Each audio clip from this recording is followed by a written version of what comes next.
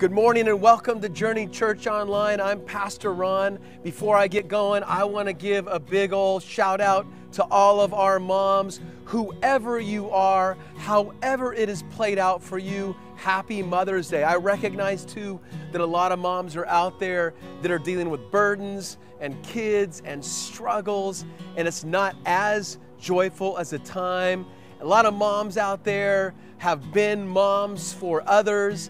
All of the creative ways that God has used you, where you need help or prayer, we think of you today. Happy Mother's Day. We love you. We are with you. Hey, for the next few weeks, we want to wrap up our teaching through Ephesians by going through a series on spiritual warfare. This past week, as I woke up on Monday and it continued on to Tuesday, I was really struggling with getting ready for this weekend, this teaching right here. And on Tuesday morning, I went through my regular routine. I get up early, feed the dogs usually, and then I'll go to my Bible reading, and then an app that I use to listen to God's Word and then respond to it just through some contemplation and interaction with God. I went into prayer after that and asked God, hey God, would you help me with this coming weekend's teaching? I'm struggling with it. I'm struggling with this time still. I miss you guys. Can't wait to get back.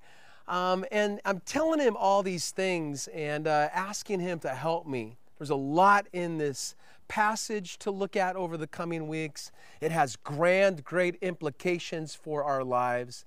And so I'm asking him for help. Now, moments after that, I get a text from my mom who said that she loved me. I love you, Mom. Happy Mother's Day. And then she said she was praying this prayer for me. It's from Ephesians 6. It's at the end of the chapter. We'll get there in a few weeks. And she said from chapter 6, verse 19, and pray for me too, ask God to give me the right words so I can boldly explain God's mysterious plan. And I thought about that for a moment after saying, thank you, Mom, and receiving that for myself. It's God reminding me that we are in a spiritual battle, that a lot of things that are happening have bigger things behind them. Maybe not everything, but a lot of them do. And Paul is going to highlight that in chapter 6 of Ephesians.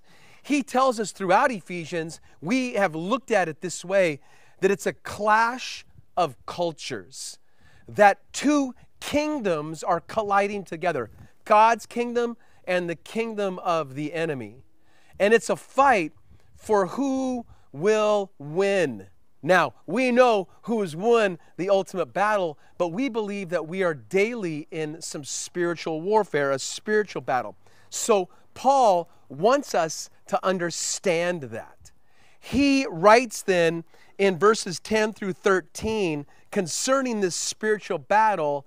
He teaches us how to engage in it, and he writes to awaken us to action. This is kind of like his Spartan speech to wrap up the letter. So I want to look at the first 4 verses of this portion. It's chapter 6, verses 10 through 13. He writes, a final word, he says, be strong in the Lord and in his mighty power. Put on all of God's armor so that you will be able to stand firm against all the strategies of the devil.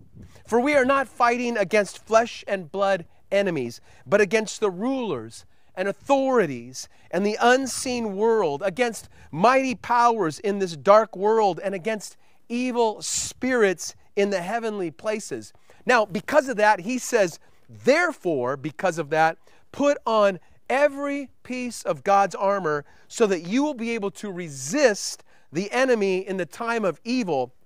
Then, he says, after the battle, you will still be standing firm. Now, let me give you these few thoughts for today, just to get us rolling for the next few weeks concerning this portion of Scripture and this spiritual warfare. Number one, we need to understand that we fight a real spiritual battle. We should not be alarmed, but alert to this reality. We know that the ultimate battle has been won by Jesus on the cross through the resurrection, but there is still daily spiritual warfare.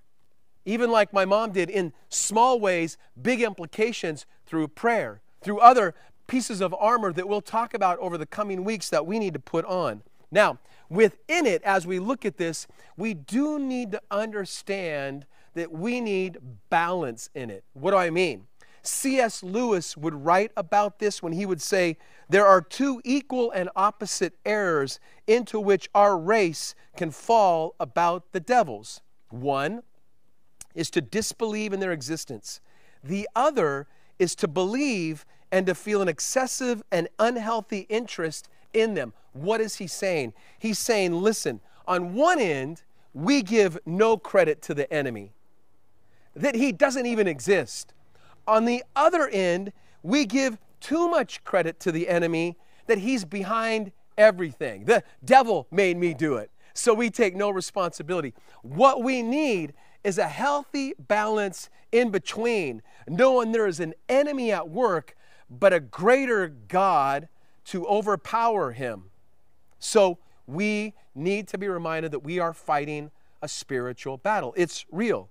2, Paul writes to us that we need to fight to stand firm. This means to refuse to change a decision or position. This is resistance to the enemy and perseverance in the fight. This is courage and strength to stick with the purposes of God. Now, 1 Corinthians 15:58 says these words. So, my dear brothers and sisters, be strong and immovable. Why? So you can work enthusiastically for the Lord, for you know that nothing you do for the Lord is ever useless. Now, Paul doesn't tell us these things for us to dominate the world, but to live out the divine purposes of God. This is why we stand firm, to live those things out.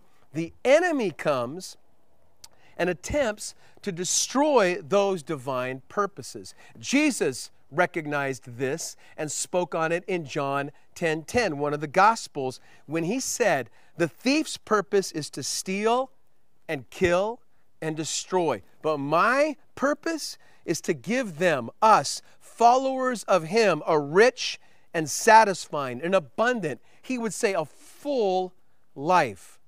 This is where we are in the fight with God for the souls of the lost and abundant living for God's people.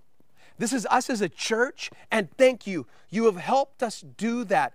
This week, I've heard of people that have never gone to church before that started watching online are going to come back to the building at least when we return.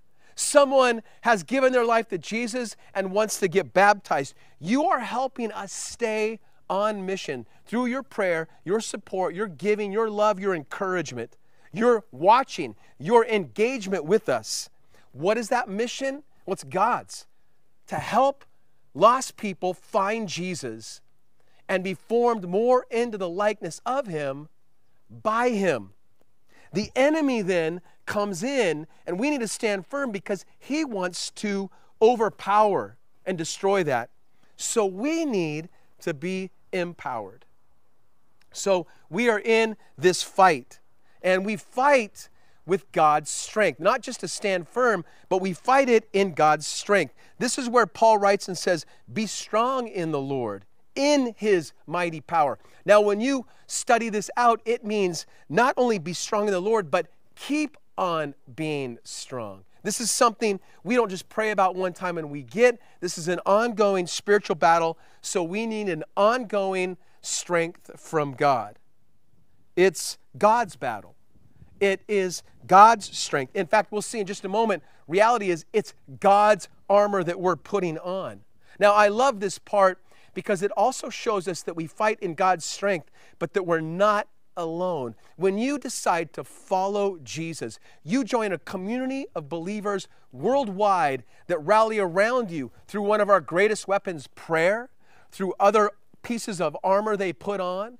you realize that you are not alone in this fight we are in. And even more, you are not alone because God is with you. This is God's battle, God's fight, God's strength. So my question is, where do you find, what is your strength? Are you trying to fight some of these battles we find ourselves in your own strength? Are you fighting it with God's strength? We will talk about some of that over the following weeks in this series. But we also do this. We fight in God's strength, but we also fight, Paul says, in full armor. Now, again, we will talk about this the following 3 weeks in depth, but picture, as Paul would have and the people would have, a fully equipped Roman soldier who is fully equipped to engage and fight. Because this is a battle, Paul writes. It's a struggle. It's described as wrestling, combat. So we need to have a complete set of armor. Why? Because every part you'll see in the coming weeks has a purpose to it. I really needed my mom to come before the Lord in prayer on my behalf this week. For these are a defensive and offensive pieces of armor that we'll look at. So you need the full set. We also, as I said earlier, realize that it's God's armor. Now, I'm not going to go fully into this right now, but in Isaiah 59, we read a description of the armor that God has on, and we realize that we do it in His strength, and it's His armor that we're putting on. I love that. 2 Corinthians 10, 3 through 5 says, we are human, but we don't wage war as humans do. We use God's mighty weapons, not worldly weapons, to knock down the strongholds of human reasoning and to destroy false arguments. This is so important. Now, I want to give you a quick thought to think about, and I want you to come back on Monday at noon and Thursday at noon and connect with me, engage with me during our sermon extra. I want to talk about this idea that I won't go into right now, but it is really a great reality and something to understand concerning spiritual warfare. Sometimes we are in the right fight, but we have the wrong armor. And sometimes we have the right weapon, but in the wrong realm. Let me throw out David and Goliath, Peter in the Garden of Gethsemane with Jesus when he grabs a sword and cuts off a Roman soldier's ear. Wow, we need to learn to fight in the right realm with the right armor. I will come back to that. Join me on Monday and Thursday at noon for our sermon extras, or watch on our website or app later on. We also learn from Paul this, that we fight against the schemes, the strategies of the enemy. So Paul brings this fight up, and he then describes who and what we are fighting. These schemes, strategies of the enemy, which brings up a couple things. Let me go into this and break it down. One is, we will learn and talk about, and let me mention today, that we need to know our enemy. If we believe there's an enemy, we're in a spiritual battle, we need to know enough about him so that we can counterattack him or resist him. 2 Corinthians 2:11 says, why do we do that? So that Satan will not outsmart us. We become familiar with his evil schemes, his strategies. Why? 2 Corinthians 11:14 says, even Satan disguises himself as an angel of light. So we need to recognize these things because he's deceptive and wants to deceive us and get us off purpose and mission for God. Now, here's something we understand about the enemy that is very important, this fight. This fight is about Satan. People are not the enemy, the devil is. So we don't minimize the work of the enemy, but we also don't demonize or destroy people. Jesus, when he taught through the Gospels and encountered and engaged spiritual warfare, he showed us how to do it in the Gospels. We see that he always looked at what was behind the person. I love that. So there's times when he would engage certain types of people and he saw the work of the enemy behind them, and he would address that and deal with that. So for example, even one of his followers, Peter encounters Jesus when Jesus says, "Hey, who do you say that I am?" And Peter would reply, "You are the Son of God, the Savior, the Messiah, the one who has come to rescue and save us." And Jesus would go, "Peter, that's it. That is what I'm going to build the church on. That's the rock. That's solid." And then Jesus would say, "In addition to that, they're going to kill me because of all that." And then Peter would go, "No way. I'll never let that happen. That's not going to happen." And Jesus would say, if you're familiar with the story, you know, "Get behind me, Satan." He's not calling Peter Satan. He sees what is at work behind him. Wow, that is important for us to know. Why? Because when we're in a spiritual battle and it's with and engaging with people, we can see what's behind it. So then it helps me love and show grace to people while recognizing the work of the enemy. So not only do we need to know the enemy, but we also need to know his strategies, his schemes. Let me just give you a few. We'll look at specifics again over the following weeks. One, he desires to destroy you. 1 Peter 5, 8 through 9. Stay alert. Maybe Peter wrote this thinking about what happened in the past. "Watch out for your great enemy, the devil. He prowls around like a big old meowing kitty cat, ready." No, he doesn't. The Bible says he prowls around like a roaring lion looking for someone to devour. I have a cat, Noah. Noah every day, morning and night, comes to the door, meows real loud. I don't open the door and he attacks me. He runs in, goes to his food, eats, gets in his cat tree and goes to sleep till he goes out at night and hunts mice. This is not Noah we're talking about. This is a roaring lion who wants to devour you. He desires, the enemy does, to destroy you. The other thing he does, it says in Ephesians actually, is that he looks for footholds.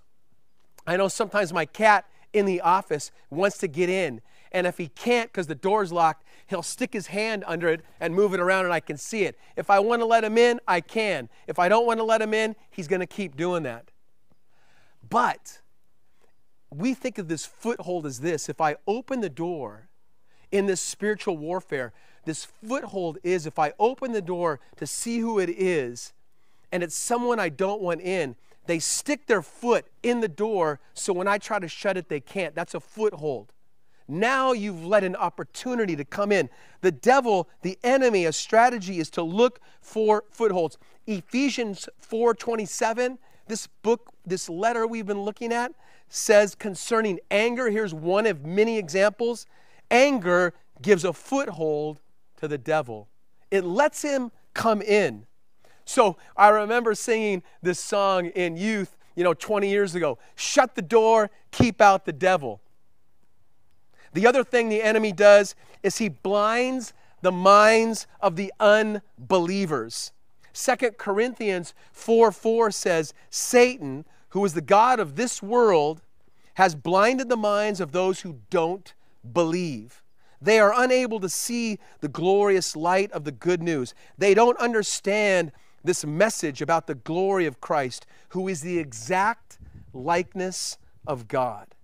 What he does is he blinds those that don't believe. He makes them not able to see the truth of who Jesus is.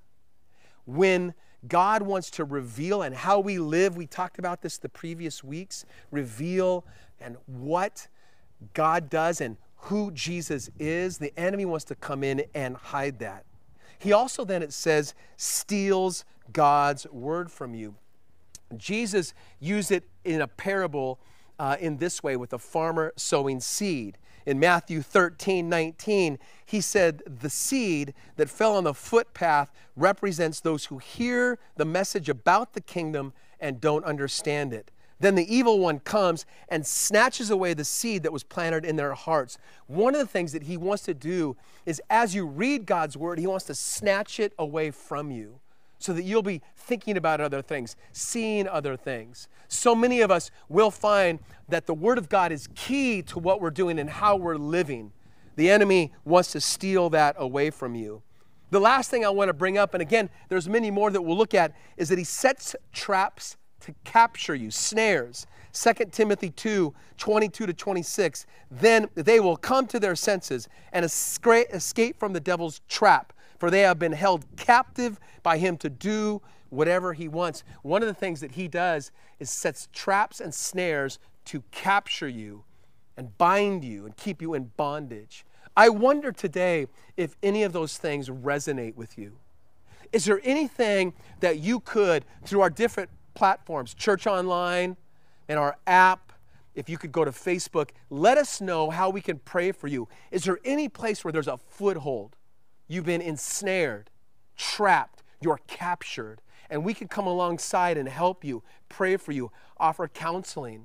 We have classes that are going on online. Celebrate Recovery is doing Zoom meetings. There are ways to help you as the enemy is trying to fight with you, and maybe you've already failed in some way. Don't give up. Jesus is bigger and greater. So we need to know our enemy and his work, but even more than that, we need to know Jesus and his ways. So let me wrap up with him. We fight knowing that Jesus has already won the war, the battle in the earthly realm and the heavenly realms. Evil, death, and sin have been defeated. Let me remind you of some things that we often hear. One, he destroyed the works of the enemy, 1 John 3:8. But the Son of God came to destroy the works of the devil. He did that.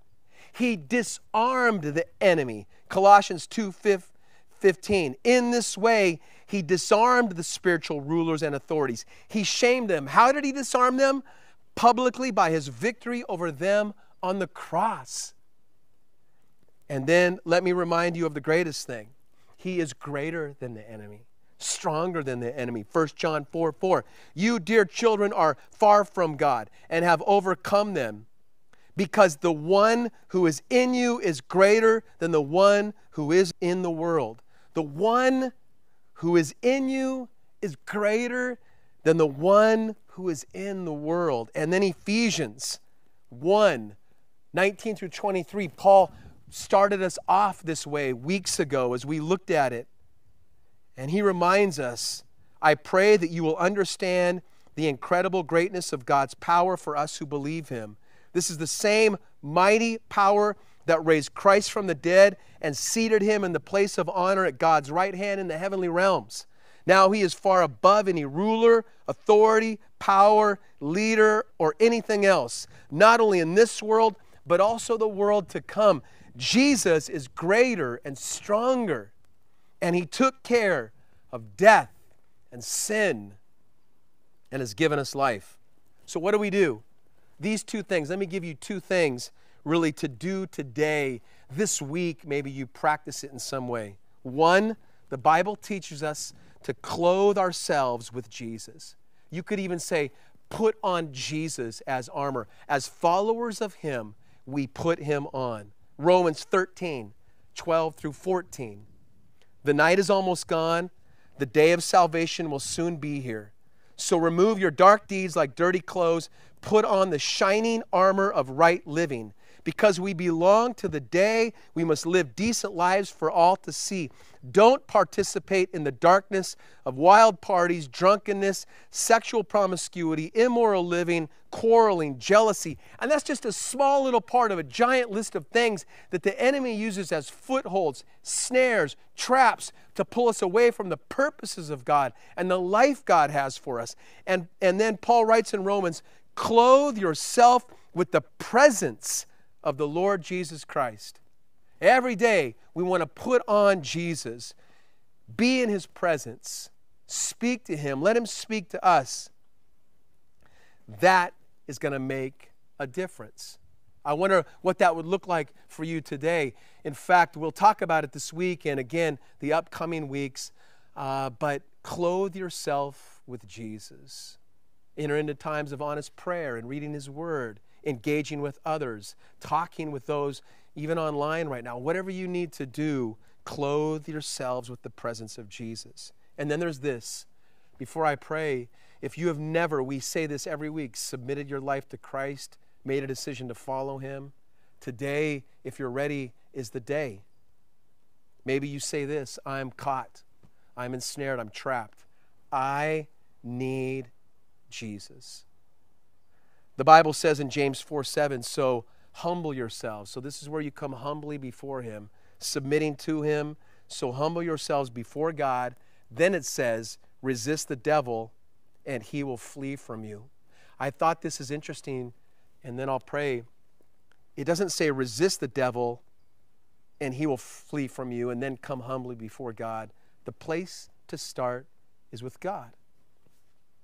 Humbly come before Him. I'm caught. Jesus, I need you. Come into my life. I want to follow you. Say those words today and let us know if you have.